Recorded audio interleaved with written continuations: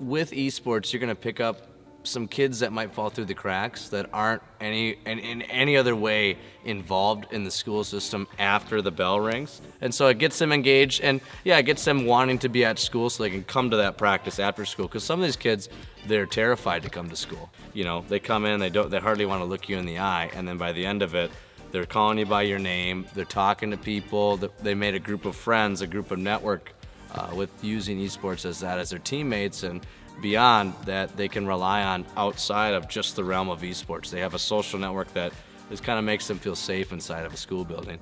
And esports is that common denominator that takes kind of the barriers down and allows them to develop relationships with others their age and positive relationships with adults too. So it's looked at as a leisure recreational activity, but in the right context, in the right setting, it can be used in a really special way.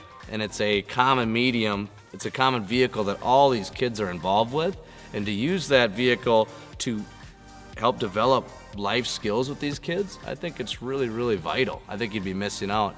Gaming is a lot different from like the traditional sports schools have. It's a lot different from like football, tennis, softball, or like whatever sports are in schools already.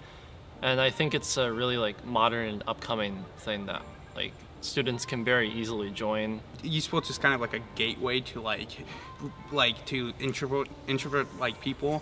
Like it helps them get out of the shell, and maybe they could try to expand into like a different thing to like talk to more people. I think it's great, really, like getting out there with gaming, because gamers are like perceived that these people they just sit in their homes, just like mindlessly like on their computers playing with their friends.